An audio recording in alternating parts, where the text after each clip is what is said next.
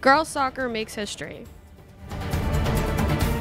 Fall athletes wrap up their seasons. And Ryan Verney shares his thoughts on online learning. This is MET News.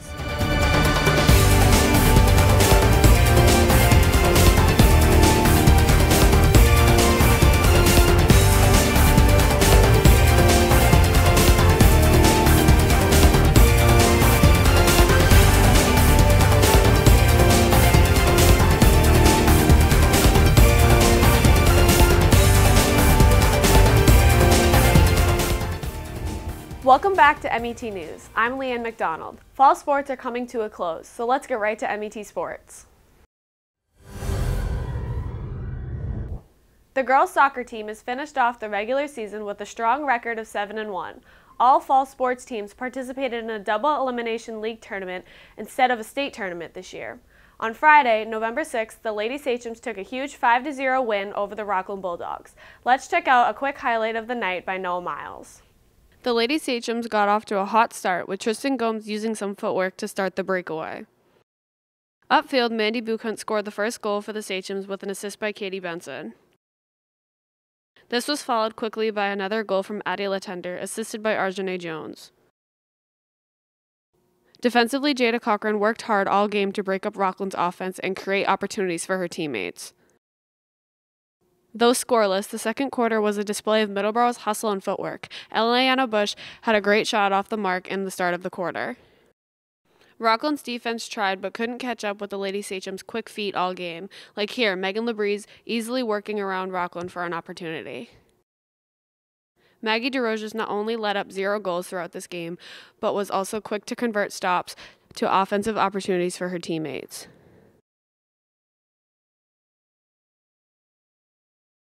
Tristan Gomes didn't let off the gas, getting around a defender with a smart pass to Katie Benson.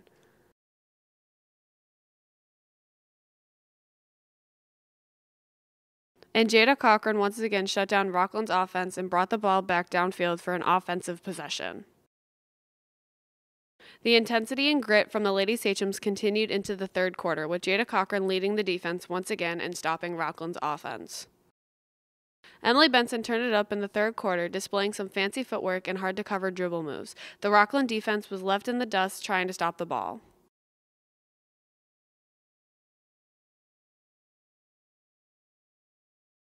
The quarter wrapped up with a quick break from the Lady Sachems, ending in a goal from Julia D'Amelia. Maya Dupuis sent a long pass to Eliana Bush, who quickly recovered and passed the ball inside for a perfectly positioned goal for Julia D'Amelia. The final goal of the game started with a long fast break from Tristan Gomes and Katie Benson. This led to a great goal from Addie Latender to seal the game, 5-0. Great job, Sachems.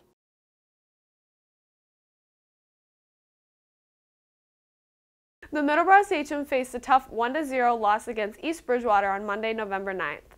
The ladies recovered and went on to defeat Rockland 1-0 on Wednesday, November 11th.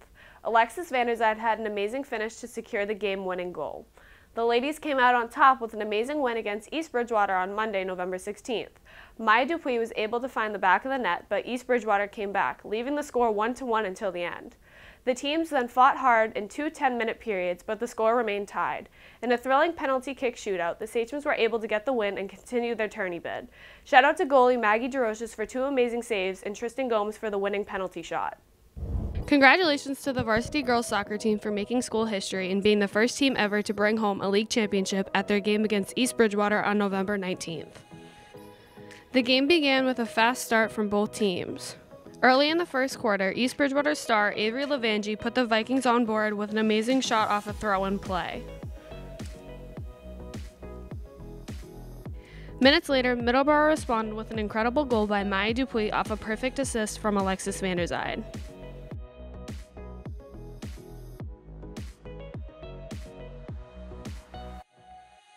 Later in the second quarter, Middleborough increased to a 2-1 lead after Alexis Vanderzijde had an amazing left-footed shot in the top corner off of an assist from Megan Labrie.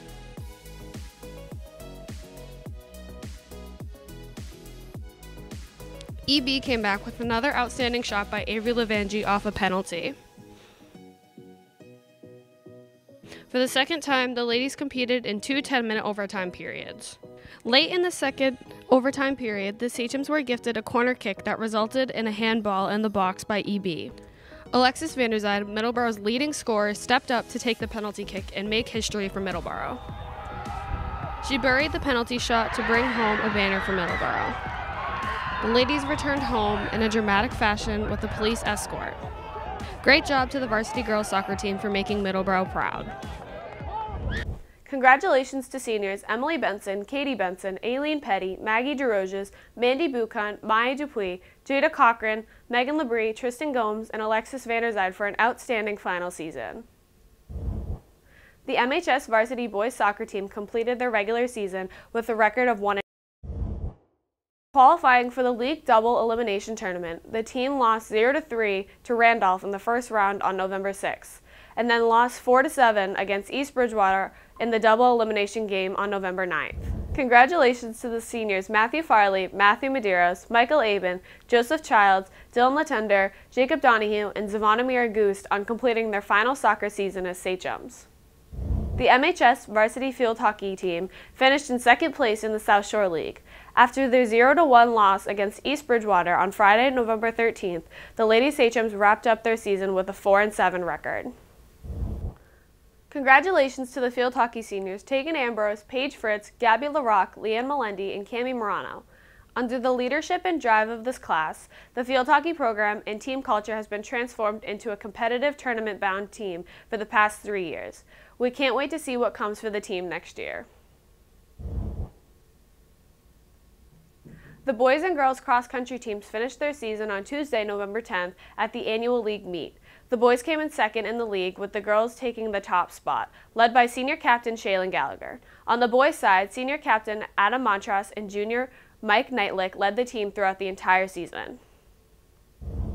Congratulations to all the seniors this year: Adam Montross, Dylan Latender, Noah Miles, Shaylin Gallagher, Anna DeBona, and Allie Cowgill. Good job to the boys and girls cross-country team, and good luck moving forward with the indoor season. The golf season came to an end after a loss at Cohasset during the league tournament on Wednesday, November 4th. Congratulations to Colby Allen, who led the team with an 85, followed by Aiden Larson scoring a 110 and Peter Hinko with an 113. Congratulations to Stephen DeRico, Colby Strong, Jack Parziali, Matt Ruggiero, Aiden Larson, Peter Hinko, and Colby Allen for finishing off their senior season. The boys ended their 2020 season with a record of 4 wins and 6 losses. Great season, Sachems. As the fall teams wrap up their seasons, we want to congratulate all the athletes being named All-Stars. Congrats to Matthew Farley and Matthew Medeiros, who were selected from boys soccer to be named South Shore League All-Stars. Congrats to Megan Labrie, Addison Enos, and Eliana Bush for being named South Shore League All-Stars from girls soccer. Congrats to Alexis Vanderzijde, also from girls soccer, for being named the South Shore League Eastern Mass and All-State All-Star. Congrats to the final girls soccer athlete, Jada Cochran, who was named a South Shore League and Eastern Mass All-Star. Congrats to Cami Morano, Leanne Melendi, and Isabella Mosley for being named South Shore League All-Stars for field hockey. Also congrats to Isabella Mosley for being named South Shore Player of the Year. MIAA has announced that ice hockey and basketball have the green light for this winter season. Provided they undergo the proper modifications, those athletes will have the opportunity to participate this year. Unfortunately, MIAA has postponed wrestling, winter cheerleading, and indoor track until the fall 2 season. Good luck to all the winter athletes as practices begin soon. Despite the dynamic of fall sports being altered this year, students now have an additional opportunity to participate in sports that they normally wouldn't be able to play. The Middleborough High School Athletic Department has worked hard to create an intramural season where some of the sports that were postponed in the fall can still be played. Sports that will take place in the Fall 2 season will include volleyball, wrestling, football, competitive cheerleading, and unified basketball. The Fall 2 season will start on February 22nd and will go until April 25th. This new season is a great opportunity for athletes to try a new sport.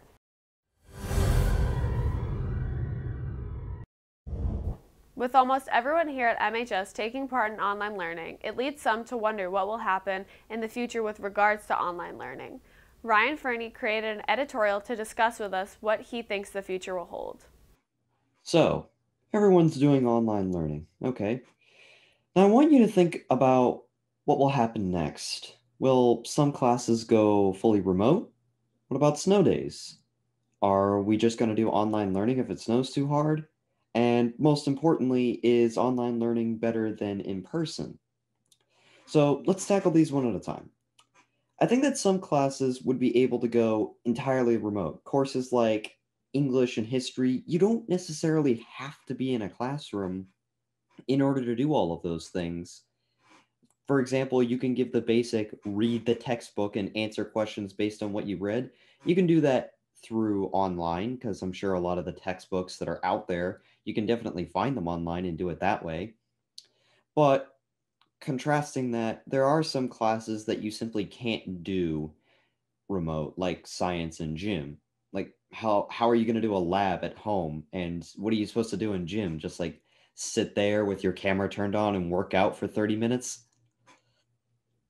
Regardless, I think it gets the necessary information out for people to study. Now, I am currently enrolled in a self-directed online course, and I find it completely effortless to do what it is that I'm doing. I find it much, much easier. Now, self directed is an entirely different subject, but I can say from personal experience that I think online learning is better. Now, again, I'm just one person, so this may be different for a lot of you, but in my personal opinion, it gives me a lot more freedom with the work that I'm doing. It allows me to go at my own pace. I can see exactly how much it is that I need to do, keep track of it a lot easier, and it's just a huge stress reliever. So, I don't know. I think it might be the case. Now, the next thing that I was curious about was snow days. Think about it. So, schools are doing online learning, and I was sort of thinking to myself, well, now that snow days are with snow days, it's going to be like the schools will just say, oh, well, since we know that online learning works so well, we can just do an online learning day and we don't have to skip an entire day of school. And it makes sense. That way, we wouldn't have to spend another day at the end of the summer taking these courses. But here's where it gets interesting. I asked Brannigan for a comment about whether or not the district had any plans to make snow days online days, and he said they didn't. His reason was because they felt that giving the students a day off for that mental break was more important, which is understandable and a good argument. Which honestly, I was kind of surprised by his answer. I was totally expecting him to say that, oh, yeah, we're going to do snow days online, but he said that they currently do not have any plans for that. So that's pretty cool. Now, the next thing that I wanted to talk about was whether or not online learning is better. This is a pretty big deal. Like I was saying earlier, online learning from my own personal experience has been better. With a lot of the courses that we're taking, the two main courses that I'm taking right now is a regular class where we go into the Google Meet, talk to the teacher, he gives out the assignment, all that. And I don't really notice a difference between regular classes and online. It's sort of the same thing. The difference being that since I'm enrolled in TV production, we typically do a lot more of the paperwork sort of stuff online because when we're in school, that's when we actually get to do the more hands-on things. So I guess there's the difference with that. The self-directed classes are a little bit different because with that, you can just do the work whenever you want to, as long as you get it done before the end of the semester. So I think that for students, it's better. But I do know that some of the teachers are having a hard time with this. For example, they can't see your screen when you're doing these meetings. So I'm sure there's like a bunch of people that during a meeting will just like go and play Minecraft or something in the middle of the meeting. So there's that. Um, One of the biggest challenges that I've seen, a lot of the teachers have said that this has been one of the biggest challenges of their career I think that's largely because this is something new for them as well. They've never done anything like this before. To change up a lot of their teaching techniques and styles and things like that. And and that brings me into another point, is that kindergarten kids, dear God, that must be a nightmare to work with. Are we learning the same material at the same rate? Are we missing the crucial information? With the information presented, it seems as though the students enjoy online learning, at least from my perspective, but the teachers don't. So, once again, I'm only one person. So, and if you feel the same way as me, if you feel that online learning is easier than doing it in person, then I think you're beginning to understand that the point that I'm trying to make is that for students it seems easier, but for the teachers it seems harder. So that leads me to ask the question, who takes the priority in this case? The teachers or the students? If the school's going to keep doing this for however long this pandemic lasts, if they're going to keep doing this, who's going to take priority?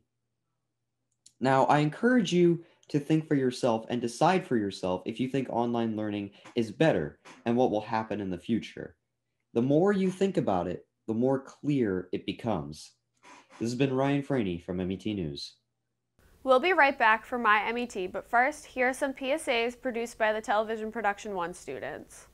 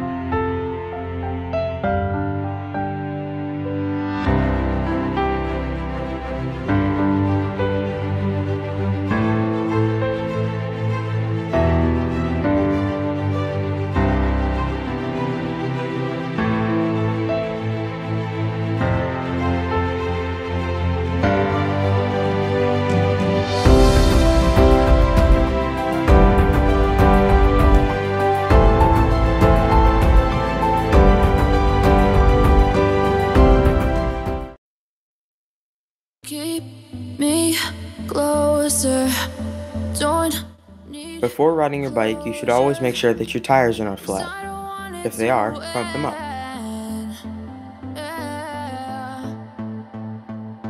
You should also check your brakes. If they don't stop quickly, then you might need to buy more. And please remember to always wear a helmet. Check it before you wreck it.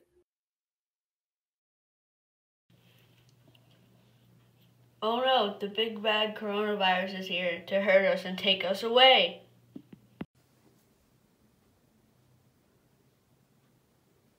But if you wash your hands and socially distance, he will stay away.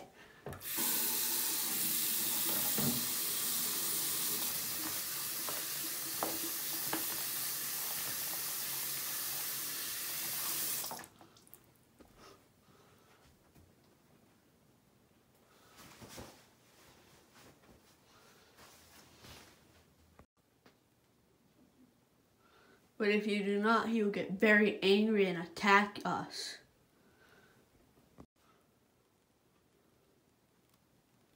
Bye for now. Wash your hands and stay socially distant.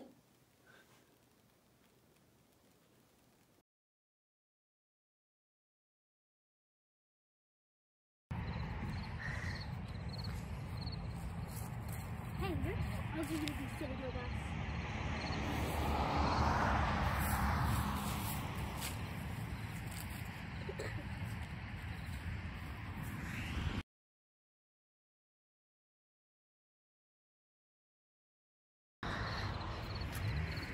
They shouldn't be bullying you just for what you wear. Like, come on. Let's go.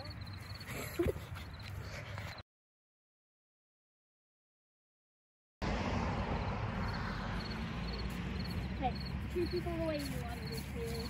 If you don't like how we dress, then you can leave. I will.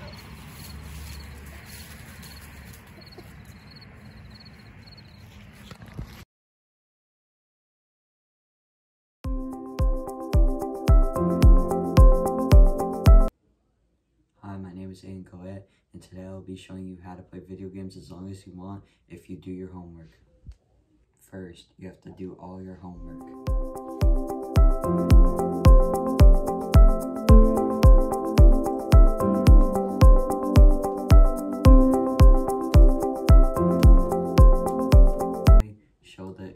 Show your parents that your homework is done. Third, now you get to play video games, and remember, good grades equals more games.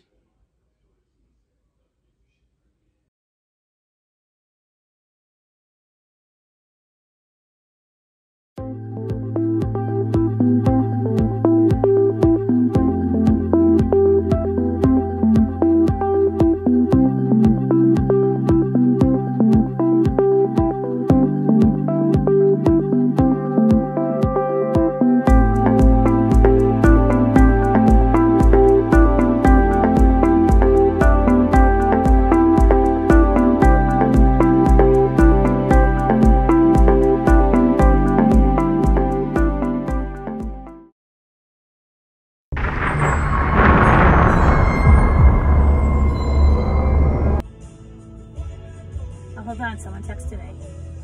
Watch out!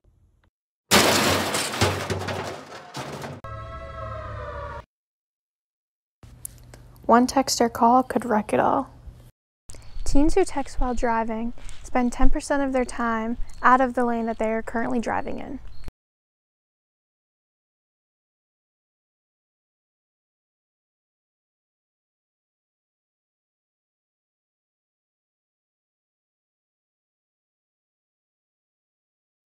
Hi, my name is Colby, and today I want to teach you why it's not okay to drink and drive. If you drink and drive, you're more likely to get yourself hurt as well as others. You booze, you cruise, you lose.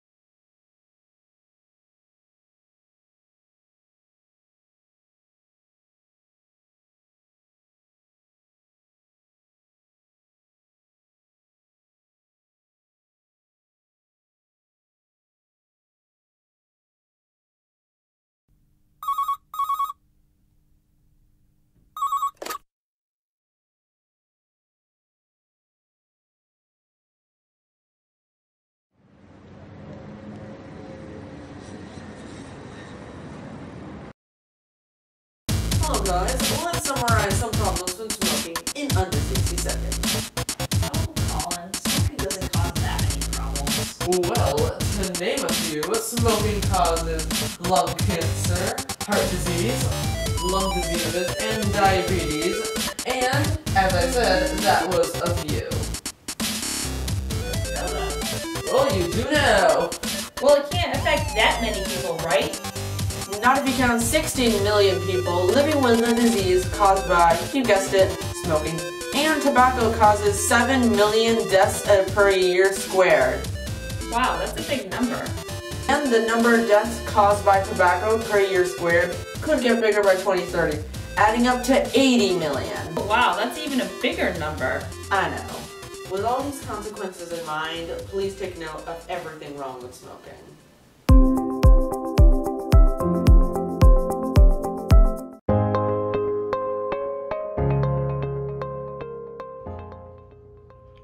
very important for your physical and mental health. Running 1 mile a day reduces the risk of getting cancer by 40% for kids and 70% for adults. Studies show that running helps control mental tension in your body, and it also helps relieve stress. If you feel too intimidated to run, or if you do not have the time to run, then you can always find time to run when you are not busy, or you can run with a friend, family, or even a pet. That's also great too. Running is meant for everyone of all ages, and it is super fun to do. I highly encourage you to start running whenever you have the time to. And I hope this PSA really inspired you today, and run with America today. Thank you for watching.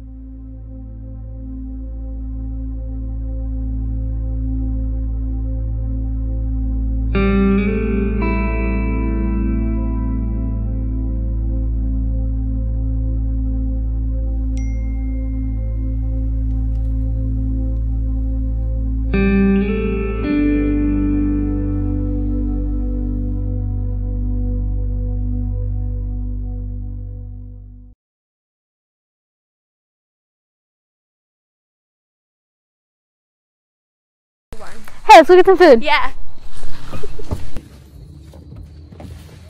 Make sure to put your seatbelt on. Nah, I'll be fine.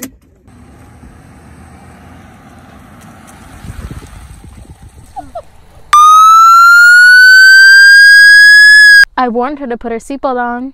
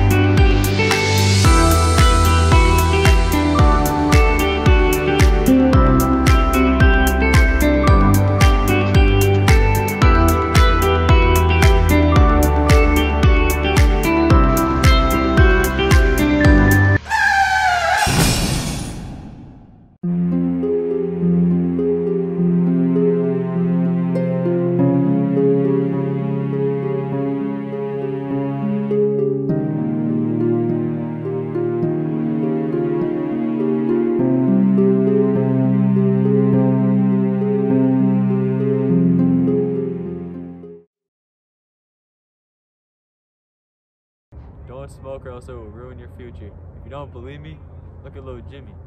If you smoke like I do, then you won't be able to move as fast as you used to.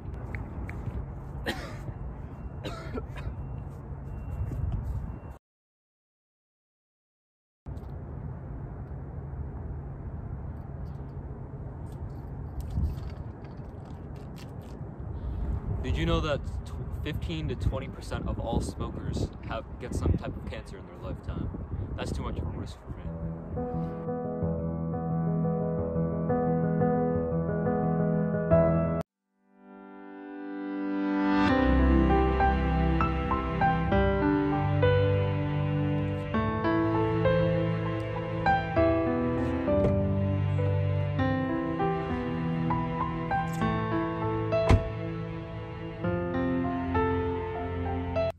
Did you know that in 2020 alone, over 390,000 injuries were caused by texting and driving? In fact, every 1 in 4 car crashes are actually caused by texting and driving. Only you can help lower the statistics, and it's really simple. All you have to do is to just turn off your phone. And if you still think that you could be distracted, you can just turn your phone onto airplane mode. To turn your phone on airplane mode, all you have to do is swipe down and then press the little airplane button right there. Then you won't get any text messages or anything that will distract you.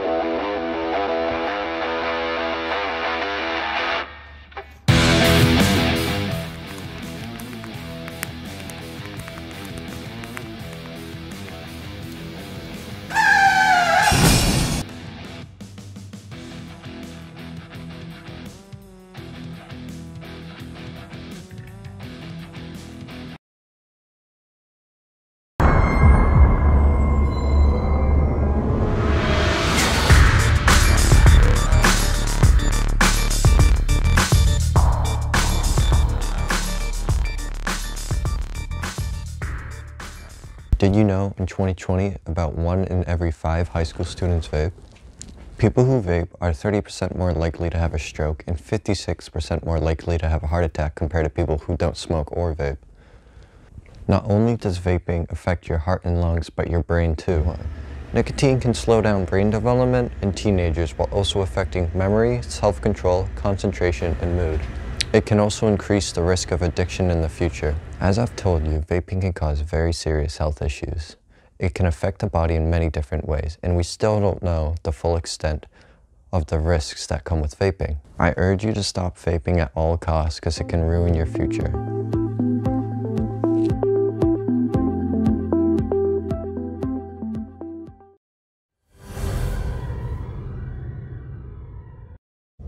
MHS Student Council has started the Class vs. Class Thanksgiving food donation drive.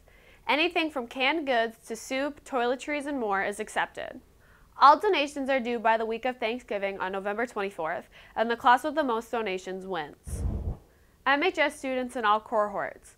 Picture retakes will take place on Monday, December 14th and Thursday, December 17th, both from 12:30 to 2:30.